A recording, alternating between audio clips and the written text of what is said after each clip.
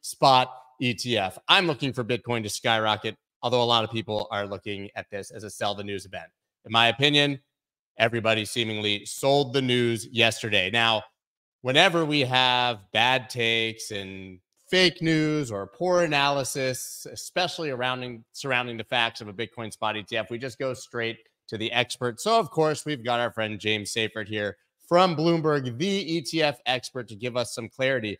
And I've got my friend Haider Rafique, CMO of OKX, here, also joining to talk about what a Bitcoin spot ETF approval would mean for one of the largest exchanges in the world. You guys do not want to miss it. It's going to be epic. Let's go. Let's go.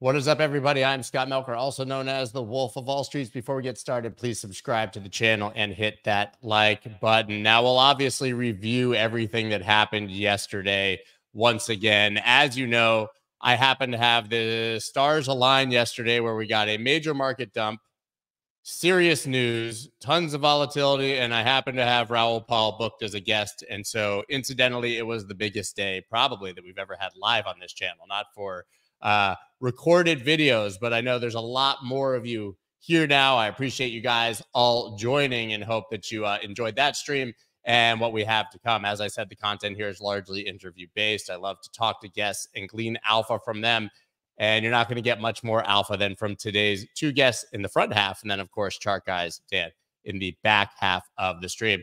I've got my two guests coming on right now. We've got James Seyffart from Bloomberg and Haider Rafique from OKX, and Haider brought an extra special guest along as well, who I heard didn't sleep so great last night. Yeah, Haider, are we going to get some perspective from the sun? I think he's more camera ready than I am. Yeah, potentially. I mean, you are on the West Coast, so I know that it's very early for you. We appreciate you coming.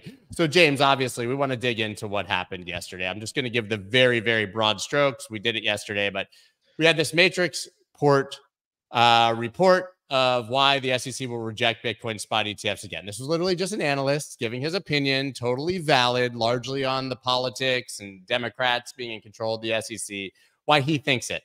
Then it was reported by the block effectively as news, even though, to be fair, they said that SEC will reject all Bitcoin spot ETFs in January, says Matrix Port analyst. There was no news here, no source, just the guy's opinion. We have analysts all over the industry. And then all hell broke loose, right? We obviously, what we all know was just a leverage flush, right? This is an excuse. I don't think this was really the reason. We had historically high open interest, historically high funding rates for longs, historically high amount of longs. Somebody simply made a ton of money by triggering a liquidation cascade. But this was viewed as sort of the reason that it happened. Matrix Port founder Jihad has come out today and said Matrix Port says dissemination of Bitcoin ETF report was beyond our control. Basically, like, we had no idea this was going to happen, dude. Right? But James, what is really happening here? As in, is it going to be denied in January? Well, I think it's clear that there's no evidence that it's going to be denied, but maybe let's focus on what's actually happening. I think we can, I don't need you to dive into dispelling the sort of opinions of this one analyst. What I do want to know, though, is where are we in this process and what's the likelihood that we are still seeing an approval? Has anything changed in your mind?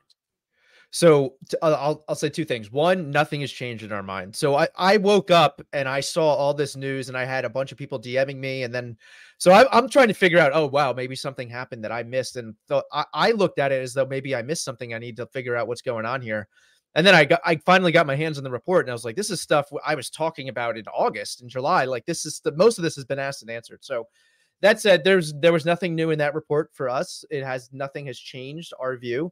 I'm still looking at January 8th to January 10th, where we could get potential approval orders. I know some of the more mainstream media outlets have started covering this a bit more.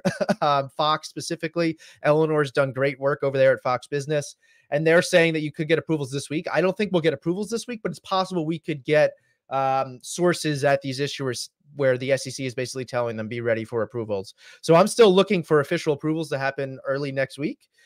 we could see these things trading by the end of the week next week. I think for a while we were worried there could be a massive gap between these approval orders and when these ETFs actually list. There are some prominent people out there calling for a week's, like multi-week, 6-week gap between that. I think that gap will be measured in days. So I think it's happening quite soon.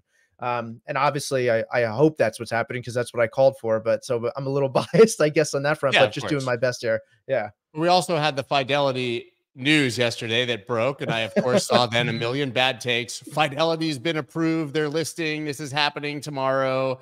And then I immediately got a message from Hunter at Bitwise, CEO of Bitwise, who said, dude, we like filed this same thing last Friday, man. This is just nothing. Yeah. So that's just, it's the 8A, 12B. All you really need to know is it's one thing that has to happen before these things can trade. You're registering the ETF shares as a security with the SEC. And yes, that needs to happen to list, but like, it's not something that's indicative of an approval. Like it's something that has to happen, like many, many, many other things, like getting on the DTCC website, like all of those things. There's a lot of things that need to happen before these things can trade on an exchange, but they don't mean they're approved. So there's two things we need for an approval. So if you're out there and you want to follow along and know exactly when these things are getting approved, you're going to see a 19B4 approval order, which obviously I'll be tweeting out and covering on Bloomberg. And then you need to see an effective or what's called a complete prospectus or S1. So once those two things are done, once you have those two things, these things are likely going to list. Okay. So did you ever think that you would become a crypto celebrity and be a ex fact checker? No, I did not. So I've been involved in crypto roughly, at least on the sidelines, since 2016, 2017, specifically on Twitter. And I've been covering like all these trusts, these grayscale trusts for a long time. Like you can go back many, many years where I talk about stuff going on with them. But obviously the hype and the ETF zeitgeist has hit crypto Twitter and crypto in general. So I guess just fortunate enough to be there, and I'll keep doing my best to fact check and get things right as often as possible. I'm due for a screw up at some point, but hopefully I hope I can push it off for as long as possible. You guys have been doing pretty well. If we get rejected with the 90%, then we're gonna come after you. I think you're gonna get the you're gonna get the torches and pitchforks at that point. I'll have to eat a lot of crow, and it will be rightfully so. Like I should. And then it'll get approved like 3 days after you get attacked because we know how this works. But Haider, I want to know from obviously an exchange perspective. I think that through the bear market, OKX, other exchanges have been building in anticipation of sort of this institutional wave. Is this approval, assuming it's happening, as meaningful as the community is sort of hoping that it will be? And what does it mean for you guys preparing for it? Well, look, I think first off, what people have to realize is whether it's pre-ETF or post-ETF, Bitcoin are markets that are going to continue to be quite volatile at a short-term period. Long-term, I think there's, the asset performs really well. But when people are coming in, whether it's through the ETF or through exchanges, I think that's just something I remind people to keep in mind is on a short-term basis, you're going to see a lot of volatility as this whole ETF thing gets settled. Whatever decision is made during that decision period, as James was outlining, I think we'll expect a lot of volatility. We saw that a couple of days ago. So as an exchange, as a platform, we're expecting volatility over the next 6 months. And that's actually good for an exchange business. Now, when it comes to the ETF itself, what people have to realize is that these are two different customer profiles. The folks who are traders like yourself, Scott, I cannot imagine you're going to go trade an ETF. You're going to still be on an exchange, a centralized exchange or a DEX in some way, shape, or form. So that business remains quite intact. I don't think an ETF risks our business or dilutes our business in any way, shape, or form. It's just a completely new customer profile that gets activated. To be honest, I have a Fidelity account. I have Bitcoin, through self-custody or through an exchange account, but I will likely probably purchase an ETF. I'm buying it. Yeah, why not? And I might do that using my 401k. So I think those instruments, we will see more adoption of Bitcoin through those instruments. I'm excited about that. Now, when it comes to exchanges and being prepared for the ETF, I don't think at OKX we're sitting here saying we got to prepare for the ETF launch. Right. I think we're expecting volatility on our platform. We're expecting increased volumes. And we want to make sure that our platform is really stable to go through it and make sure that the matching orders and everything else works seamlessly. You will see, I personally think there will be brokerage platforms, crypto platforms in the United States who have brokerage licenses. They might actually introduce creative products to offer ETF exposure. I don't know what that looks like. Could Robinhood do it? I think so. Could Coinbase come into that market? Perhaps. I don't think OKX will get into that game. We're quite focused on our strength, which is we have a really robust centralized exchange, and then we have this Web3 platform that offers a DEX aggregator. I think our focus will remain to innovate and iterate on those products in the coming year. James, I want to ask you, and then really same question to Haider, but were you surprised by the amount of volatility yesterday, just sort of on this? We all know it was, like I said, it was a leverage flush, but surrounding sort of any news that could be viewed as meaningful. And what does that mean for when we actually start to see an approval here? I think we now are actually literally completely bifurcated between sell the news and $10,000 God candle camps, and very few people in the middle. Yeah, so first of all, I was not surprised, because there have been times in the past where I have literally been telling everyone, I've been putting out in tweets that like this is to be expected. We're expecting delays in this, or like we're like 99% chances that we're going to get a delay, and like a delay happens and the market dumps like $1,000 or a couple $1,000 on news that is like 100% in my mind baked in.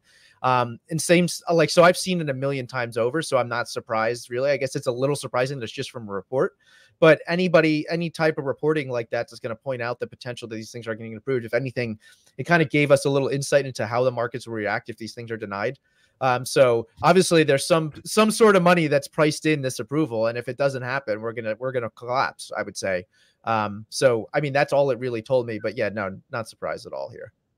I mean, Haider, what do you think of it? Obviously, you traded plenty in the past and you're watching the metrics. I mean, was this surprising? And I guess if you even have any color on like how much volume it looked, I dug into each exchange on CoinGlass. It was pretty astounding how much volume and volatility there was yesterday. Well, I'm not surprised, because I think this volatility will continue to happen. There's, a lot happening in the world today. So it's not just related to the ETF. There are other things happening around the world that are driving the prices, whether it's on the equity side or the crypto markets.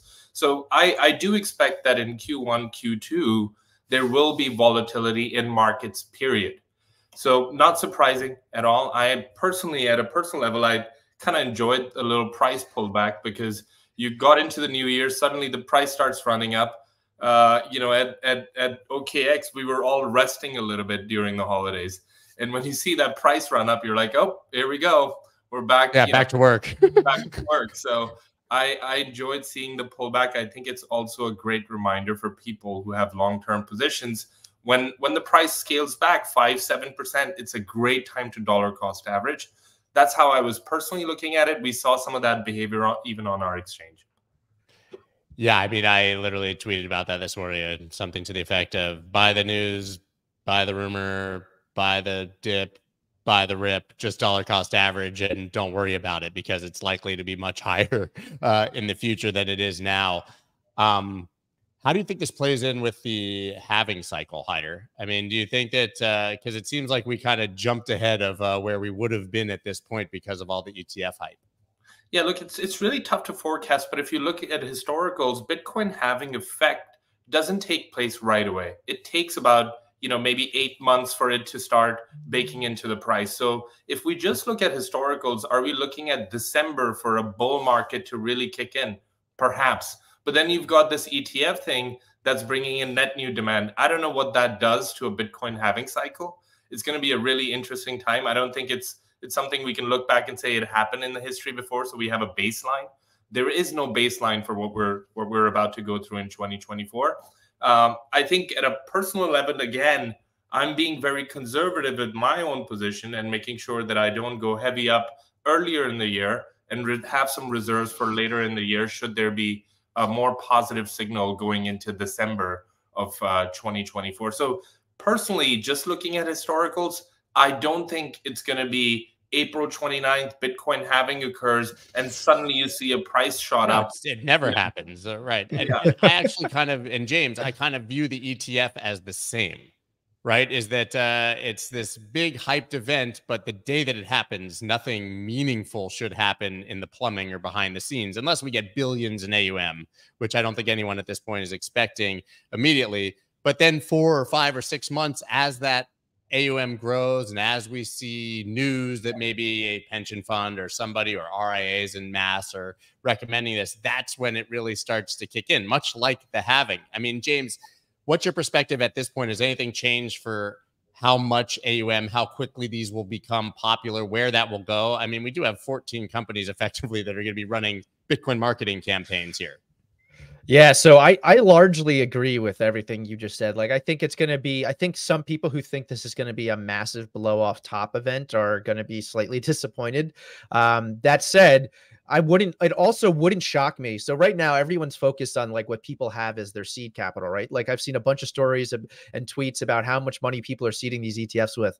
Look, I've seen these ETF issuers seed these things with $5 million and then a day later throw in $1 billion from a pension fund in Europe, specifically on ESG ETFs. That's happened multiple times. So like, it's not completely out of the question that some of these issuers have more money and more clients on the sidelines that are going to pile money in the first day or two. That said, I think it'll be a lot of interest initially. Well, we should see significant, I'm expecting a big launch. I'm expecting significant inflows, but like you said, I think it's going to be more of a slow burn. Like the idea that all of a sudden these trillions of assets and advisors and institutions that currently right now, maybe their mandates don't allow them to hold Bitcoin or what have you. They don't want to own a Bitcoin futures ETF. They'll go and basically do their due diligence on these things and possibly buy over the longer term. Yeah, I think there's this expectation that the due diligence is done, and I just don't think so. I think you need the product first, and then it's going to then basically reset the clock on them truly considering this, and then we're going to see it down the road. Haider, I mean, it seems like it's similar actually to building on an exchange through a bear market, right? You learn all these lessons in the bull market of things that didn't go well or that you weren't scaled for, that you needed to hire for. Then you build it all during the bear market, but then you need to actually hope that the demand shows up. Right? We don't know if the demand is going to show up. We just know that now the product will be there if the demand shows up. If you even look at, just a stock, a company going public, say, let's pick a company in tech. Mostly the behavior you see in the markets is, the stock gets listed pre-hours, the price is going up, suddenly markets open up and the stock goes up for a little bit and then it starts to decline. And over the next 90 days, you actually are likely to see a decline in price from the point at which it was issued.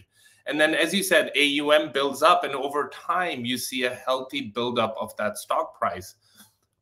My feeling, my instincts are that that's probably what we're going to be looking at here, which is the hype is going to come out. People are going to realize it didn't really meaningfully impact the price. And then you're going to, over time, slowly see a buildup. I mean, James, do you think that this could be as successful, at least as BITO, or was that just a unicorn at top FOMO at the heat of the peak of a bull market? Because, I mean, a year ago, price was $16,000, right? I mean, we really have come a very long way. There is a lot of hype again around Bitcoin. Yeah, so BITO was unique in the sense, like you said, there was a lot of hype around it. It's also like if you could see the trades that were going on. Like I was looking at the terminal, and it was a lot of like we talk about it internally, like minnows. Like it was a lot of small trades. It wasn't like institutions piling tons of money. It was like a feeding frenzy of minnows buying this thing left and right. And I think part of that also had to do with the fact that it was one ticker. So like everyone's talking about this one ticker, and everyone's talking about the flows that it's getting in, and then more people are buying it, more trading. So more trading begets more trading. So we were seeing a whole bunch of like just building on top of each other. We think we could possibly see 11 ETFs launch, so that's going to hinder things a bit. I do think we'll see hundreds of millions go in on day one. It could get close, but like I said, there's this tail event that where BlackRock and some of these other issues in the past, they don't necessarily like to seed with significant amounts of capital. They'll seed with what they need to get it off the ground, because you can't just launch something with nothing in it. And then they might have a bunch of capital waiting in the wings, which they would much prefer to do day one, because that ad gets more coverage. It creates more volume. It shows assets and flows. So it's way more marketing if you can just take money from your clients and put them in on day one or day two, rather than necessarily seeding it. So it could be massive if multiple of these issuers, or even somebody like BlackRock, is planning to do something like that. I just again, that's not BlackRock guaranteed. Flat. I just can't imagine BlackRock having a flat launch, but maybe I'm just that's my sort of echo chamber perspective. But the thing that is different this time, obviously, from any launches we've seen in the past, is the names that we're seeing associated, right? You may have Jamie Dimon on the floor of the Senate talking about how the government should kill this, but you also have them being listed as the AP for a number of these spot ETFs. Now you have Goldman Sachs trying to get their piece via BlackRock and Grayscale. Here you go, same sort of idea. I mean, never in the past have we had literally the world's largest institutions all involved in anything crypto related. I'm a big fan of watch what they do, not what they say. I don't really care what Jamie Dimon has to say about it if JP Morgan is coming in and playing these roles. But I mean, Haider, I'll ask you, I mean, was it on your bingo card that we would see literally the most powerful institutions and people on the planet really fighting for their sort of piece of this launch? No, it is. I mean, look, we all hoped we would be here today or at some point in our lives, but I didn't think it was going to happen this soon, which is great. And I think the level of validation we're seeing in the market is amazing. What I'm more curious about is how do they build demand? They can, of course, reach out to their customers. There are large customer bases. I'm seeing emails come from Fidelity for now almost a year about Bitcoin in general and custody. And BNY Mellon, which we bank with, there was a time when my wife and I were taking a mortgage out and they wouldn't consider any of our crypto assets as value. Now they're actually like chasing after us to custody Bitcoin. And this is BNY Mellon. So I think it is quite surprising how quickly the tide has shifted, so to speak. What I'm more keen about as a marketer is how do they build a demand? Is it just, will Fidelity and the likes just go and tap into their existing customer base? Or are they actually going to do powerful storytelling similar to what you're seeing from, crypto companies come out recently? Is there going to be a big storytelling war in 2024? As a marketer, I'd love to see that. I mean, what do you think, James? You think it's Super Bowl commercial time again for crypto, but this time BlackRock instead of FTX? I don't know about Super Bowl commercial. It's possible, but I wouldn't be surprised to see these things at sporting events. And we've been saying, I'm with Haider completely. We were saying that this is lining up to be just a marketing bloodbath. Like, people are going to be spending tons of money. You're going to have to. You need to get your name out there. There's different ways to do it. You can literally make commercials. I think like Invesco Galaxy, in a way, they're doing 0% fee for the first 6 months. My view is that's just it's a market. That's their marketing spend for that product, at least some of it. So yeah, that's the way I'm looking at it, but it's undoubtedly, if you own Bitcoin or you like Bitcoin, this is a net positive for you, because these are some of the largest institutions in the world that are getting behind this. And we've already seen they're dipping their toes in the water on marketing. And I think it's only going to heat up if and when these things ultimately launch, because it's not just that marketing. It's also the fact, which I'm not the first person to say this, these big companies, they have huge distribution centers, right? They have huge people out there trying to sell their products to different advisors. So you're going to have thousands, if not tens of thousands of people out there talking about these Bitcoin ETFs, trying to get advisors and other people to buy them. So just that conversation happening is a net positive for anyone who likes and is bullish Bitcoin. Or James, is it possible, James and Scott, that we see marketing war, so to speak, but there's also a supply war, because you can have a ton of marketing, but there's not a lot of supply in the market. What happens then, right? How do they fulfill the demand if there is a huge amount of demand? Price rises to meet demand. They buy until they keep rising the price until they can actually get a bid. Yeah. Are some of them going to go extinct? Like, I mean, there's 14 of these can't survive, right? So right now, it looks like one of them's already out. Global X didn't meet the 12/29 deadline. They're a big ETF issuer. We call them an indie issuer, but they're decent. They're pretty big size, actually. And I don't blame them. I mean, but now we are looking at 11 people that are likely, or at least right now, potentially could launch on day one. And then you also have 7RCC, which is run by Rally, who I don't know if you guys know who that is, but she's running Bitcoin and carbon credits ETF, and that's probably going to launch potentially this month. And then you have Panda, which is a European asset manager, who's still trying to launch. So right now it's looking like 13, 11 to start. But yeah, I'm with you. I don't think I've said this many times before. The ETF industry tends to be a winner take most. There's one or two ETFs that are at the top, get the most assets, the most volume. But there's plenty of scraps for other people to have successful businesses and products around them. I don't know if there's enough scraps for 11 different or for 13 different issuers to survive over the long term and have profitable businesses. Haider, I'm going to put you on the spot. Oh, you're muted, Haider. Go ahead. You're muted. Yeah. So I have a question for you guys. In terms of popularity, who do you think is the most popular brokerage platform for the ETF demand? I mean, I think BlackRock will win as an ETF, but I think Fidelity would probably be the most popular platform that's involved. Maybe I'm wrong. Yeah, you can't discount Fidelity because they're like vertically integrated here, right? Like they have, not only do they have a platform where retail can trade it, they are the back end for thousands and thousands of advisors just running normal portfolio businesses. They are the asset manager on this thing, and they have a crypto subsidiary. They have a crypto custodian subsidiary. So like they're very vertically integrated. That said, I mean, Robinhood seems like the clear, an easy answer here just because of the type of people that own it. But I mean, Schwab and Fidelity are the two biggest platforms really particularly after Schwab bought TD Ameritrade. So I mean, you got to these things are going to be anywhere you can normally buy a stock, right? So it's not. I don't know if we'll actually see. You can't really see which brokerages on my end, like the way that I look at data. I can't see which brokerages are the ones actually doing all the buying here, but we can see who's actually holding these things. So it'll be interesting to see at the end of Q1 who are the big holders of these things, because it has to be reported, because these are going to fall under 13F reporting standards. Haider, I'm going to put you on the spot. Okay, so at OKX, you obviously changed their entire branding, the colors, the logos, did the Manchester City deal, Tribeca Film Festival, of course, McLaren F1. I've been there with you. How would you market these if you were one of these issuers? That's a great question. To be honest with you, I haven't put in a lot of thought because I don't have to deal with it. But I do think what we've learned being at McLaren, or at Formula One rather, is that you get a lot of B2B relationships.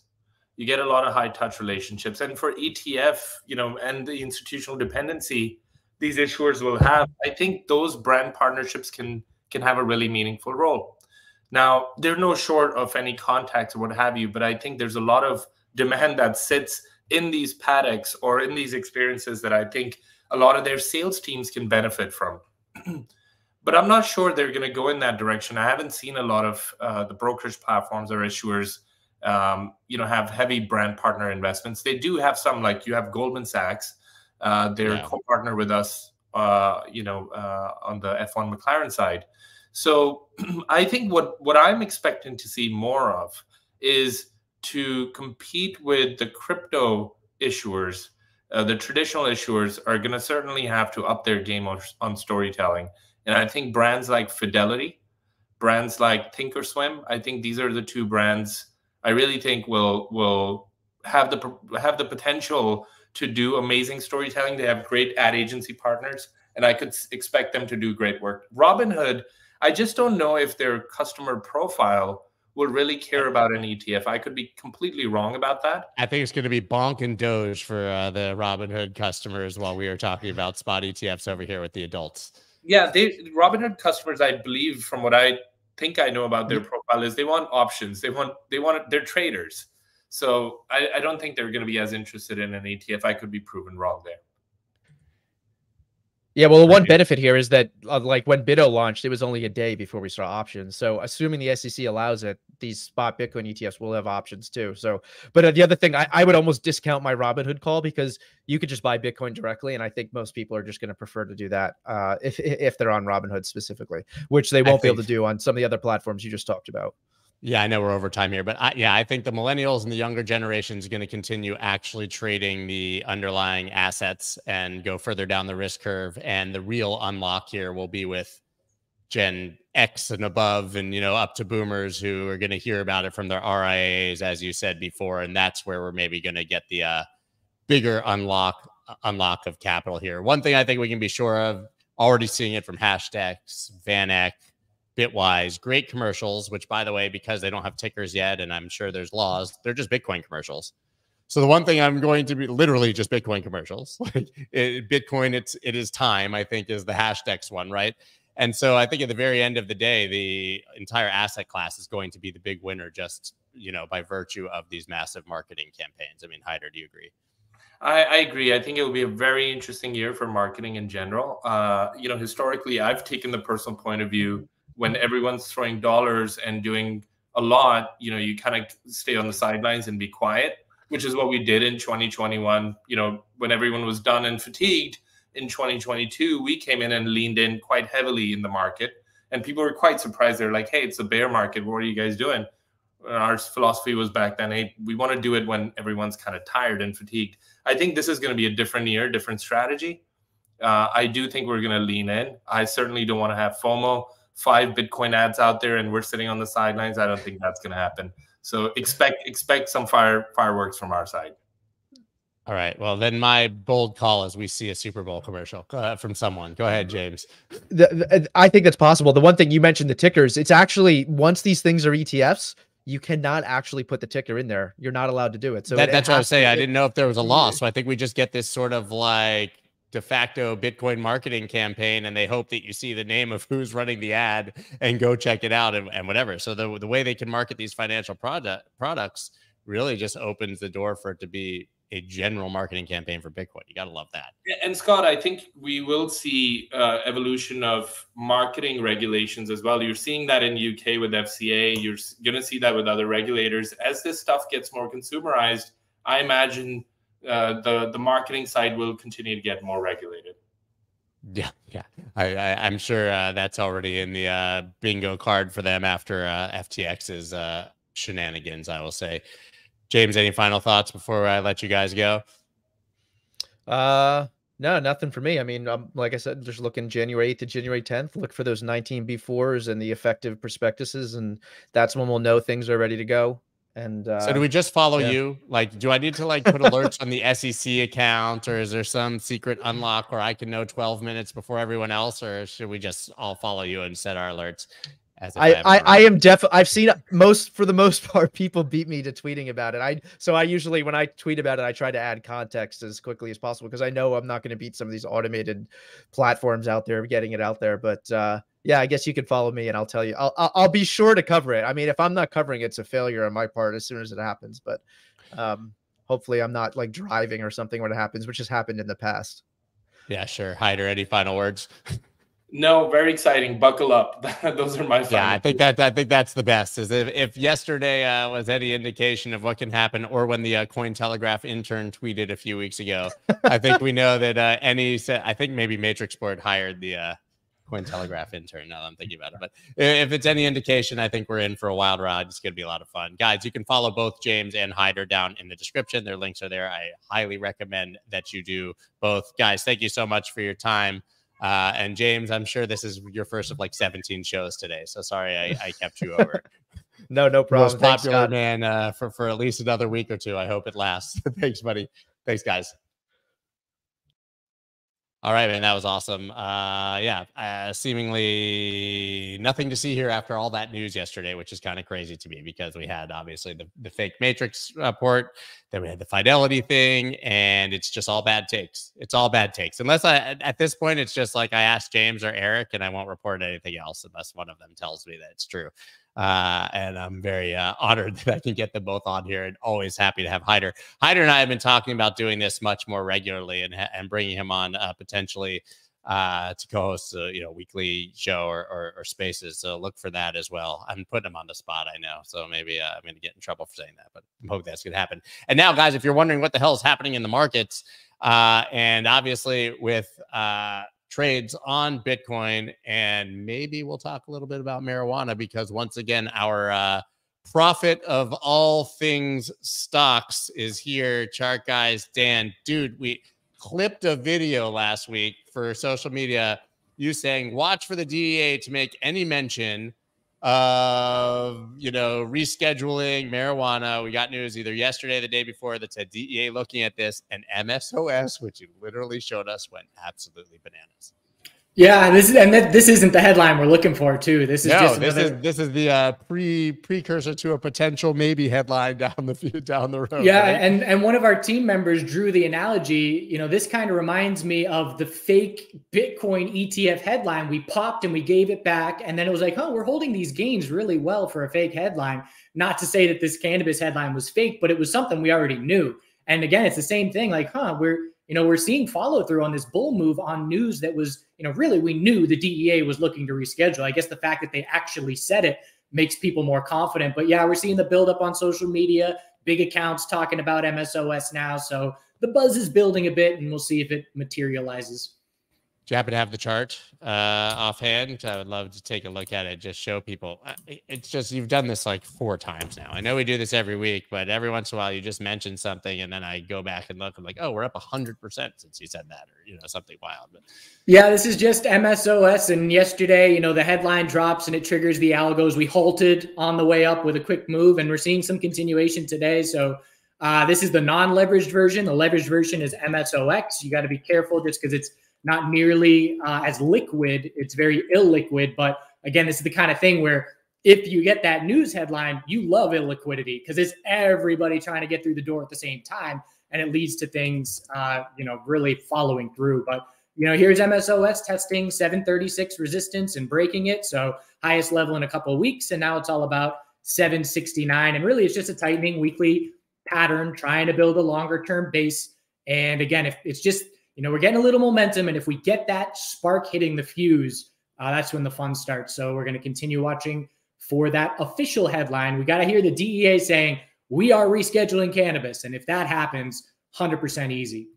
We've still got time then. So what do you make of Bitcoin? Yesterday, obviously, it was pushing towards 46,000 over the January 1st and January 2nd, and then complete flush right down to almost 40,000, 40,600.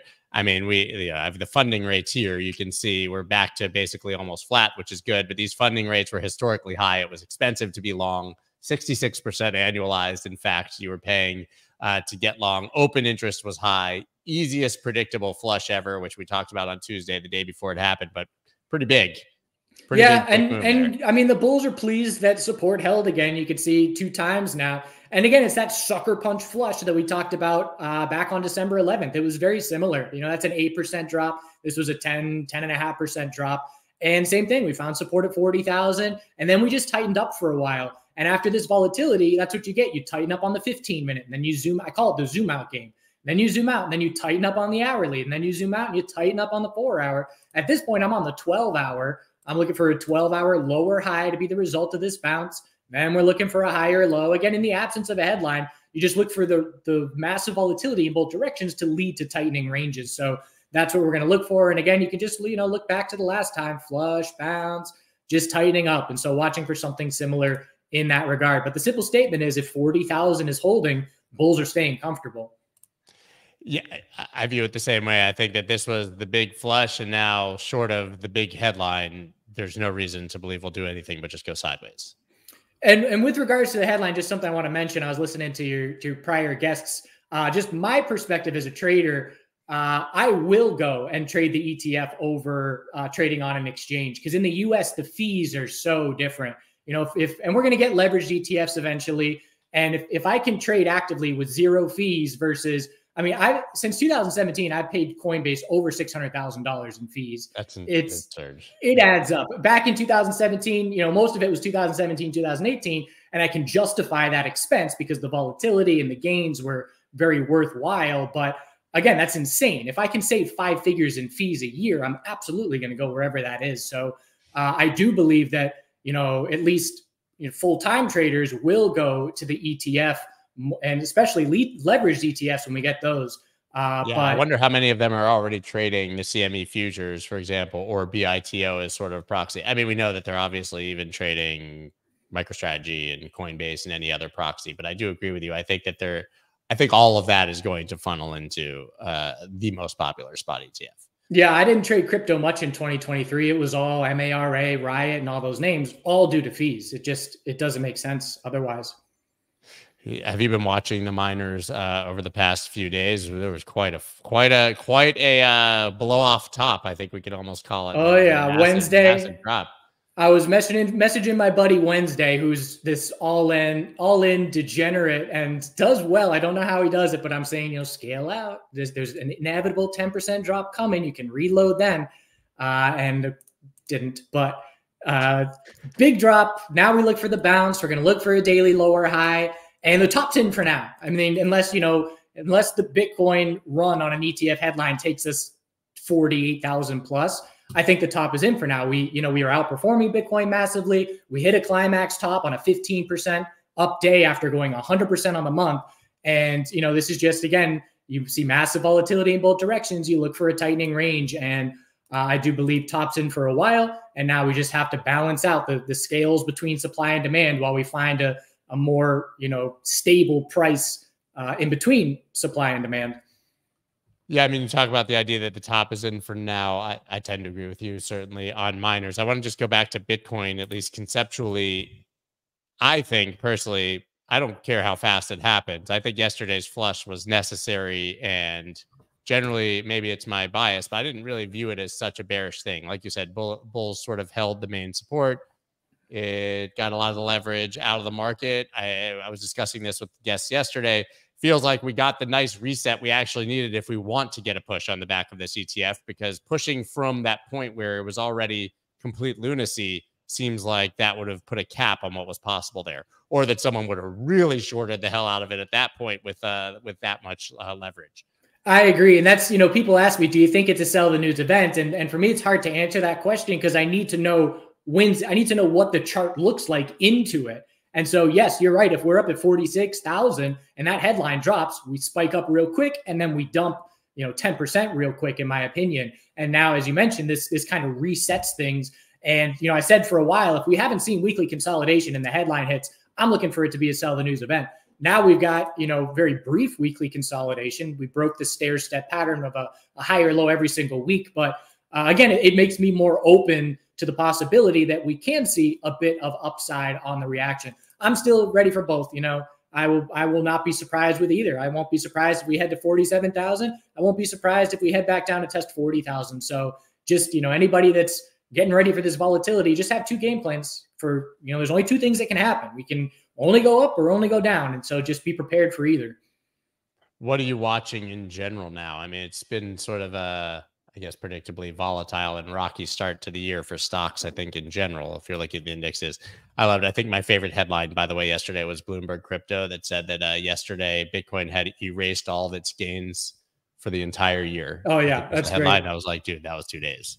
Yeah, I saw you mention that. It's back to the prices from 48 hours ago. So yes, it has erased the entire year's gains. Yeah, I'm watching the S&P 500. This weekly consolidation, again, was inevitable. I'm watching the retracement size. There are no red flags whatsoever on it at this point. I'm watching to see if it's going to be a bull flag or not. There's definitely rotation going on in the broader market. Money is leaving the NASDAQ to start the year, and the healthcare sector is benefiting.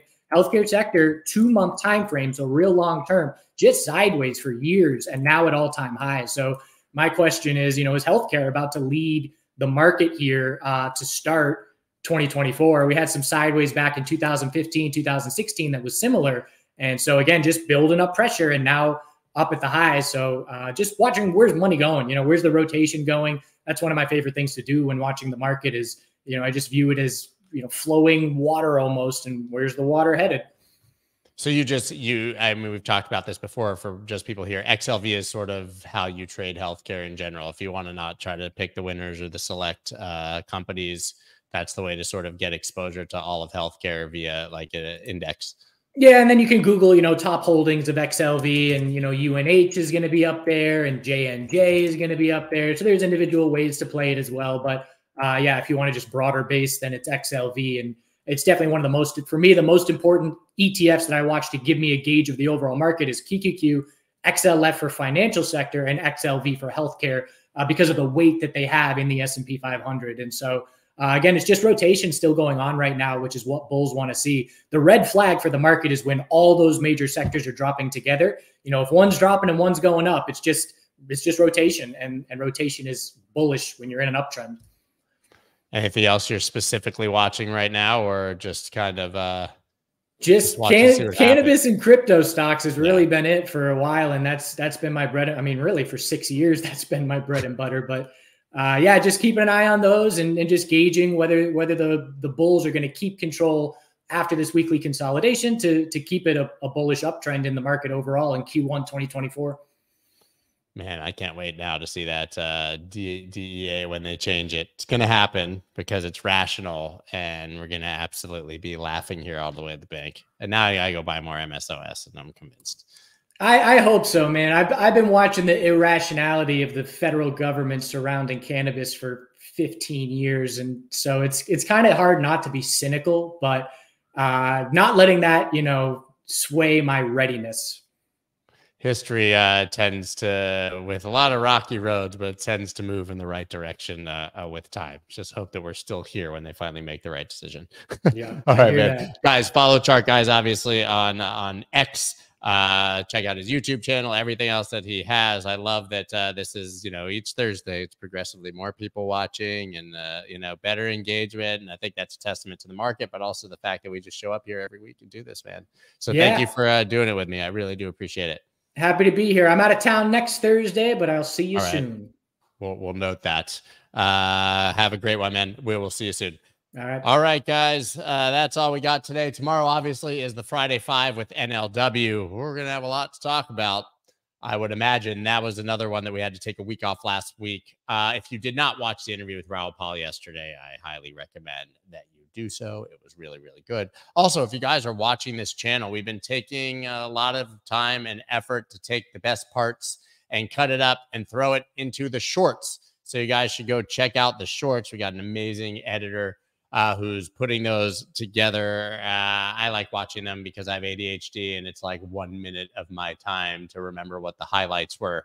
And you know, also soft pitch, subscribe to the channel. If you're new here, please subscribe to the channel. We love having you guys. And I think it's going to be a hell of a road, roller coaster over the next few months and certainly over the next couple of years. Guys, thank you so much. Appreciate you all for being here. I will see you tomorrow morning and on Twitter Spaces in about 25 minutes. Peace. That's dope.